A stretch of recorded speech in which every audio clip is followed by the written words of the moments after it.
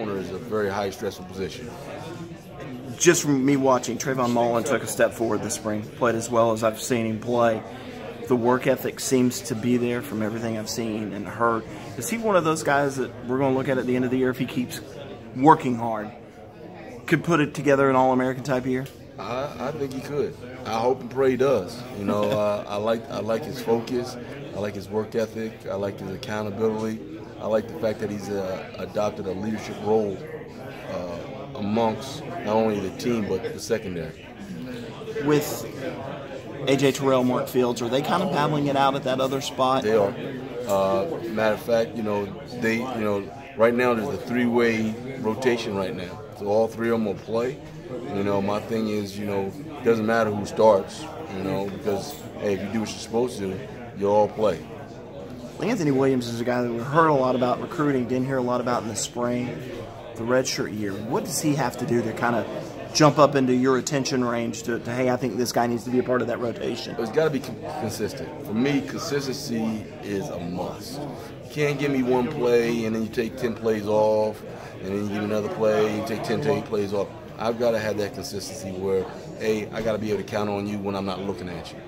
Whereas, something's happened, I know Anthony knows what he's doing. Boom. So for me, it's consistency. And then he's matured a lot as far as in the weight room. He's put in some work. His body's changed. So I know physically he's ready to go out and play college football. Mark is a little different cat. Plays with an edge, has an edge in everything that he does. Does that help him? It does, but you got to learn how to channel it. Because it's like, a guy that gets in the boxing ring and he's just throwing haymakers all day, well, he's liable to get knocked out because, hey, he doesn't have his defense up. So it's one of those things that you got to channel it, and you got to understand that, hey, it's a motivating factor. You can use it, but you just can't let it get out of control. AJ has all the ability in the world. You kind of threw him into the fire last year. Were you pleased with how he responded to everything and how he responded in the spring? I was, and it's what I expected, when we recruited him. A kid with high football IQ, very physical, even though the body didn't match up to his physicality, kid that could run, and I was quite pleased. And then I love the way that, like I said, the transition that he has made from his true freshman year till now. Could Kayvon come back and play a little corner if he had to? Kayvon can do it, and if you listen to him, he wants to. He loves it. He loves an opportunity to get out there and be impressed and play one-on-one and play corner. Mario Goodrich, Kyler McMichael, two guys that you got coming in. Do you see a situation where they're going to play this year? Do you want them to play this year? Yeah. Like I said, I may die tomorrow. I want to be able to see these kids play now. So for me, I've got to get them ready to play for game one. And then we'll go from there. But that's the plan.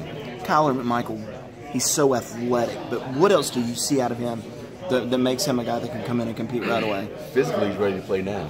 He's a 195, 200-pound kid, fast, explosive, can do a lot.